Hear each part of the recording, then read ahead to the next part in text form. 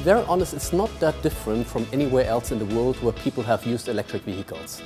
People like the driving experience. Actually, we have just experienced it ourselves again, right?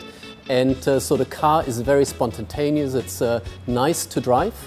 And also here in Singapore, in terms of reach and everything else, it has basically shown that this is not necessarily an issue anymore. Singapore is small, reach is not necessarily an issue. People drive 40–50 kilometers a day. That is perfect for electric vehicles also.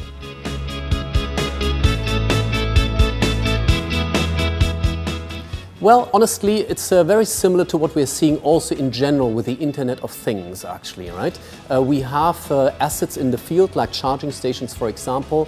They need to get connected to actually provide the user experience to the drivers in this case. So charging stations are actually very similar to whether it's a lift, actually. We are working on connected lifts kind of problems in Singapore, for example, also, or anything else which might need to be connected and which could provide added value by being connected.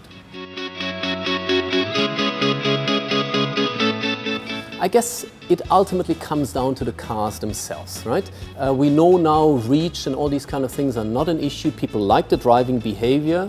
And I think we have seen in other parts of the world, in California, for example, people are willing to pay also if there's a really attractive car available. And I think that is what ultimately will come down to, have the right kind of cars available, which are the right lifestyle actually choice for people also. But ultimately, for a broad take-up, the price will play a role, actually.